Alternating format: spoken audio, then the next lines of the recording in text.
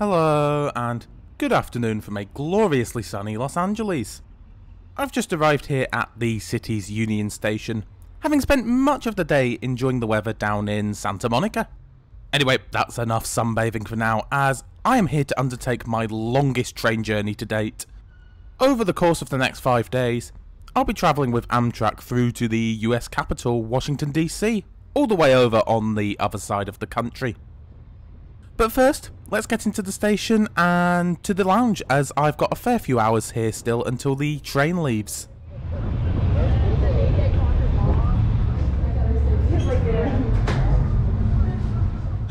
I must say, I really do like the architecture here at Los Angeles Union Station. I particularly like the original ticket hall, which I believe is now hired out for events, and the very much still in use waiting room. It's a nice, almost chapel-esque interior with a touch of Art Deco. Anyway, as nice as the waiting room is, I'm off to go and sit in the lounge. Being such a long journey, I have, of course, booked one of Amtrak's sleeping car accommodations that they offer, a roomette to be precise. I booked my ticket directly with Amtrak. While prices can vary, I paid $1,350 for a one-way ticket for 2 people sharing a roomette. All sleeping car passengers can use the lounge while they wait for their train, as well as do as we did and leave your bags there for free, should you want to go off and explore the city. Anyway, while the main part of the station is very pleasing on the eye, the lounge is anything but.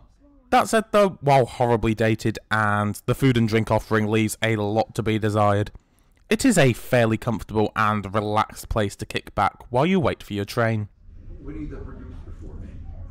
I was wondering what happened with that. Oh my gosh. At long last, the time comes to head up to the platform to board the first train of the trip, which we'll be spending 3 nights on, taking us as far as Chicago. The first train that we'll be taking is train number 422, the Texas Eagle, which departs Los Angeles for the Midwest tri-weekly. There is also a quicker service that runs daily in the form of the Southwest Chief. However, as I had taken this trip in the past, I thought I'd mix things up a bit on this one. The Texas Eagle is actually the longest train service that Amtrak runs, taking some 61 hours and 44 minutes to reach Chicago. For reference, the Southwest Chief clocks in at just under 43 hours. Anyway, the platforms at Los Angeles Union Station are very easy to find, and can be accessed by this passageway. Now, the lounge is quite a walk away from the platforms, so Amtrak offer people called Red Caps to assist with helping passengers to the platform should you require this. Required regardless of vaccination status on board Metrolink trains and at stations. And here comes our train from the depot just now. As is the case with pretty much all long-distance trains west of Chicago, Amtrak uses their iconic double-decker Superliner coaches on this route. Only some of these coaches are coming with us to Illinois, with the front portion of the train actually splitting away from us about halfway into the trip, and continuing on to New Orleans as train number 2, the Sunset Limited. Anyway, I'm tired, so let's get on board and get to bed. What may I have you? Room 2.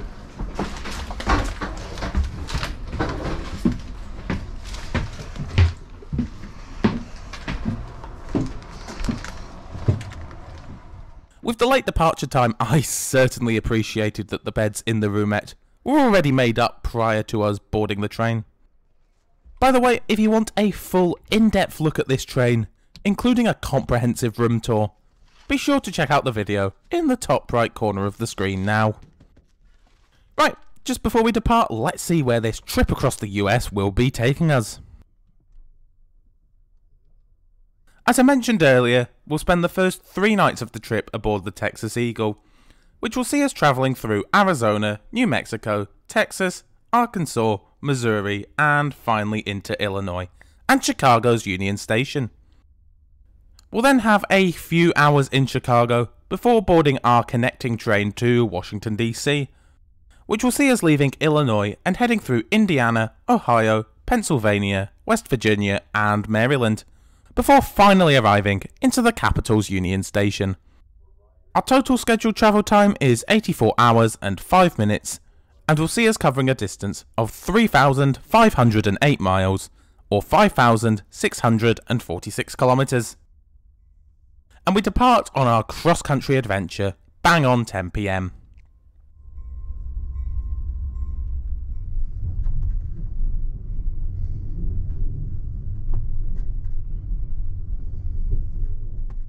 As it was already rather late and I was very tired, I pretty much went straight to sleep not long after departing LA.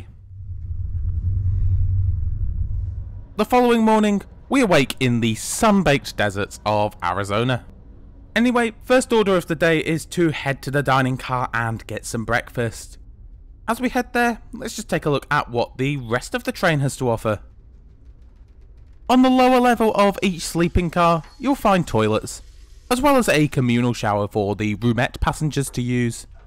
They were all generally kept in good nick throughout the trip, being cleaned regularly. Note that there is also one toilet on the upper level, so you don't have to go traipsing downstairs should you wake up needing to go in the night. If you're running on a bit of a budget, or you just don't want to fork out for the sleeping car accommodation, it is possible to do this entire journey in coach. While it is undeniably much cheaper than a roomette, take it from someone who has done a cross-country trip in coach in the past, your experience and level of comfort is going to hinge quite heavily on how busy the train is. If it's not too busy, it's certainly possible to be quite comfortable, but a really long journey such as this would be unbearable on a busy service, which this one was for much of the trip. Then we have the Sightseer Lounge car, which has a small cafe on the lower level. This car is open to all passengers. Then we have the dining car, where sleeping car passengers are served restaurant-style meals, which are included in the price of your ticket, minus gratuities of course. Prior to the pandemic, it was possible for coach passengers to pay to dine here, were there to be space available. However, for some reason, this still hasn't been reinstated. If you're curious, you'll find all menus for all meals in the description below. For my first breakfast, I went for the railroad French toast, which was really good. Anyway, we're now just pulling into Tucson, Arizona. This will be the first of many smoke or fresh air stops throughout our trip, where the train stops for an extended period, allowing passengers to step off the train for a breath of fresh air, or if you prefer your air to be less fresh, you can also smoke at these stops if you wish to do so. These smoke stops can range anywhere from 5 minutes up to about 45 minutes at stops like Tucson, where the locomotives are also refueled.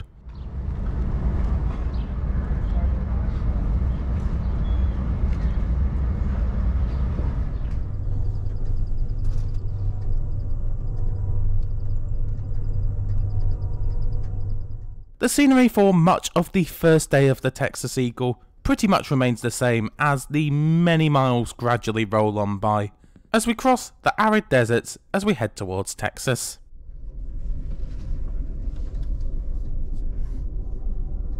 Last of what? Eventually, lunchtime comes around. As I've mentioned in previous Amtrak videos, this is a bit like a watered down version of dinner.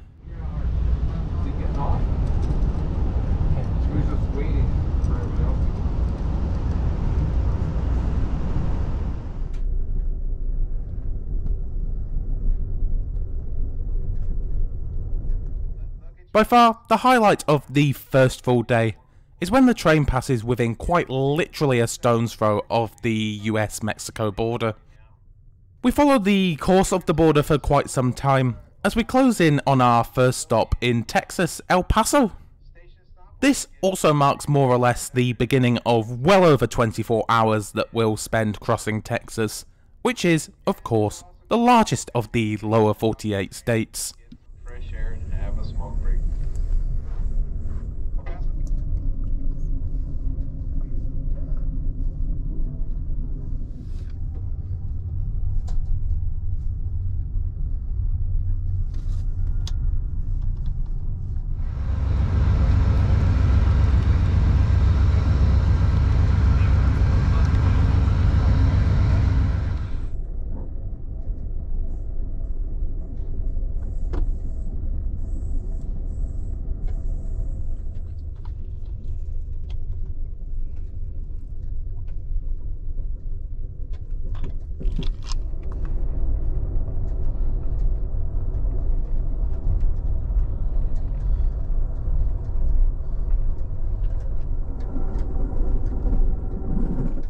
As the day finally draws to a close, it's time for the first dinner service of the trip. Dinner consists of a 3-course meal, and this is the only meal that you can enjoy an alcoholic drink without incurring an additional charge.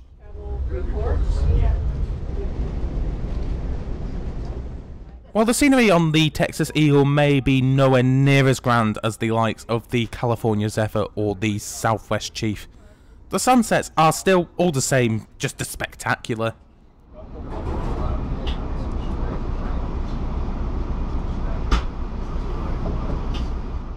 After a brief fresh air stop in Alpine, it's time to turn in once more.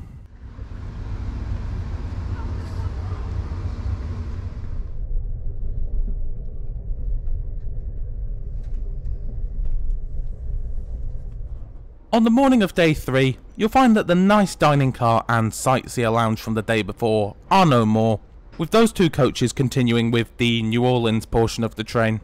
Instead, we now get this half cafe, half first class lounge car, which is also where our meals will now be served. The quality of the meals on offer also takes a massive hit too. Gone are the freshly cooked meals of the previous day. In their place, we get these lackluster pre-packaged steamed meals, which Amtrak calls flexible dining. While they can taste anywhere between disgusting and just about good, considering how expensive tickets are, serving something that's comparable to a microwave meal that you could pick up for a few dollars really doesn't cut it for me. Anyway, we're now just pulling it into our first fresh air stop of the day, Austin.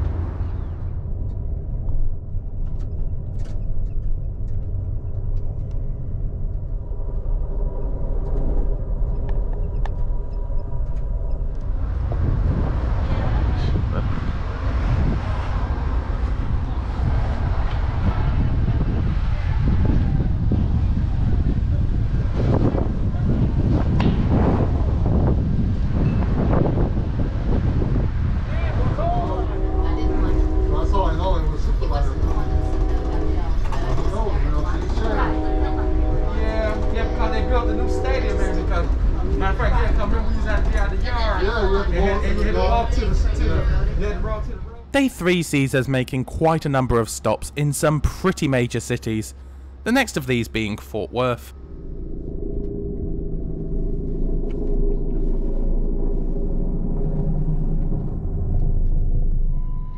Fort Worth is shortly thereafter followed by Dallas.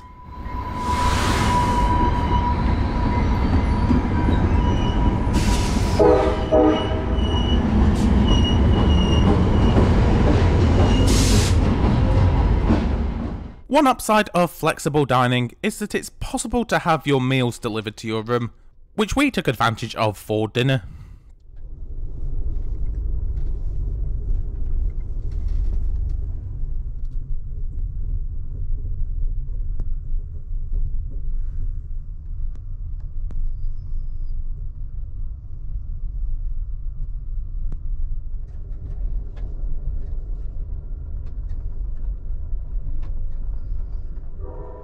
Finally, around 8:45 in the evening, we arrive in Texarkana, finally marking an end to our time in the Lone Star State. The Texas-Arkansas state line runs perpendicular to the platform, about halfway down the length of the train. After Texarkana, it's time to turn in for our final night aboard the Texas Eagle.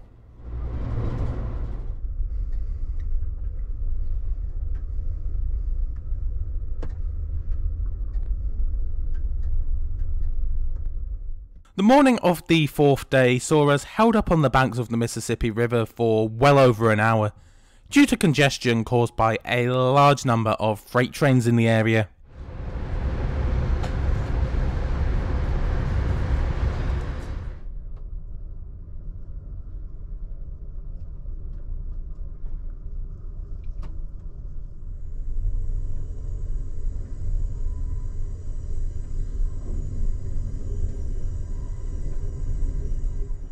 Eventually, we do pull into our next stop of St. Louis, Missouri, where an extra coach car is added to the train, ahead of our final little run into Chicago, where we're scheduled to arrive at just before 1:45 this afternoon, giving us around 7 hours left to run on this leg of the trip.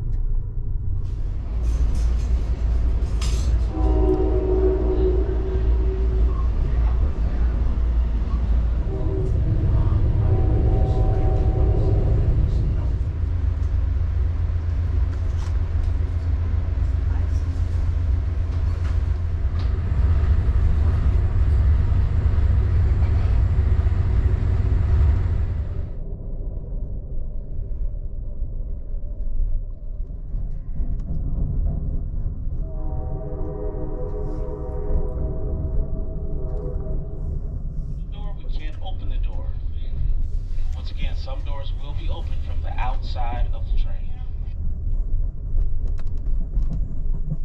After a pretty unremarkable canter from St. Louis, we finally find ourselves trundling into Chicago's Union Station.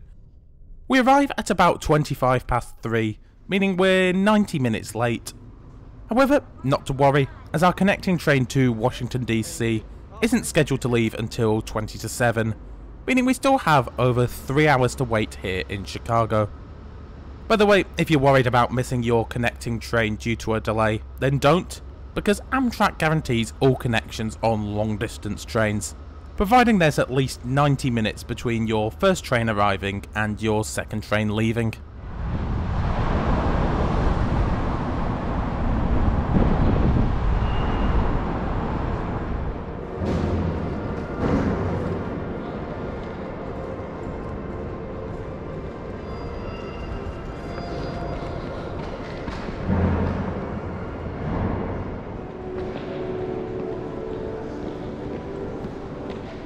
After checking out the spectacular Great Hall, it's time to head and kick back in the lounge while we wait for boarding.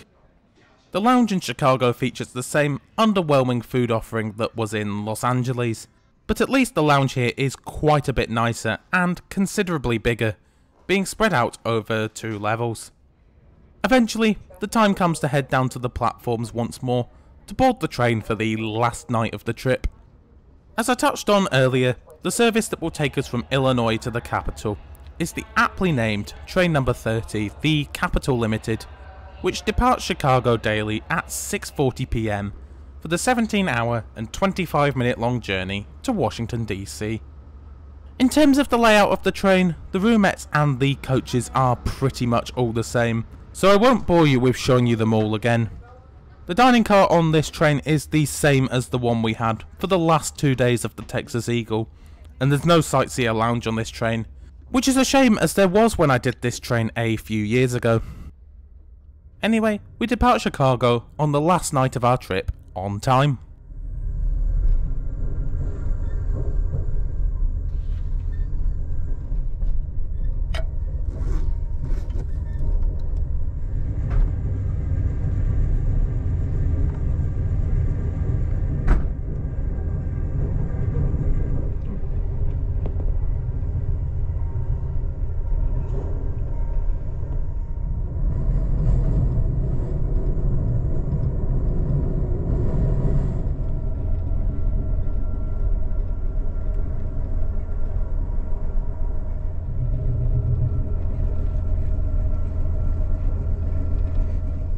After one last spectacular sunset, dinner is once again served. Again, unfortunately, the Capital Limited features flexible dining. However, this did once again enable us to eat in our room. After dinner, it's time to turn in for one final time. On the morning of the final day, we awake to find ourselves amongst the Appalachian Mountains of Maryland. In my opinion, The final day was actually the best in terms of the scenery.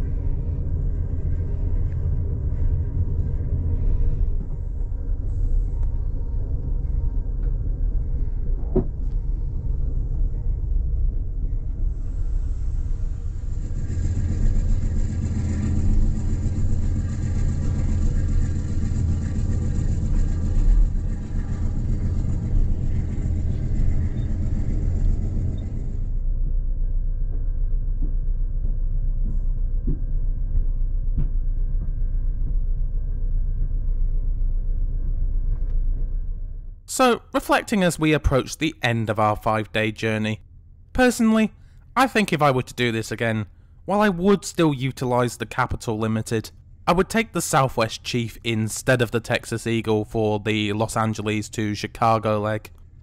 Not only is the Southwest Chief a quicker, more direct train, taking 2 nights instead of 3, but it also has the advantage of operating daily and is considerably more scenic in my opinion. But as with every Amtrak long distance train journey I've taken, I do think this was a worthwhile experience, and I did, after all, get to tick off America's longest single train journey along the way. Anyway, those are just my thoughts, and I am, as always, curious to hear what you made of this trip in the comments below.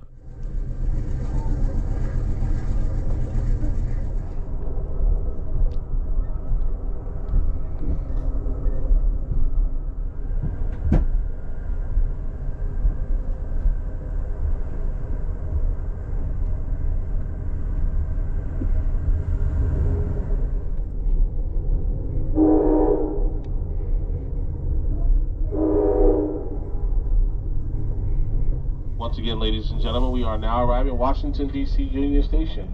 Please take the time now to gather your belongings from the other tracks above your head, as well as around your seats.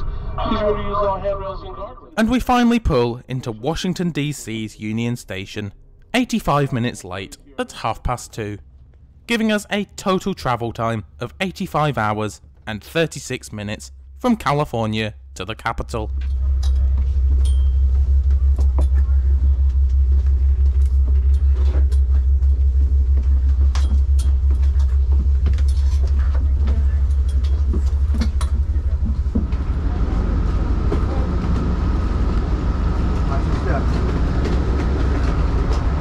Watch your step, folks. Watch your step.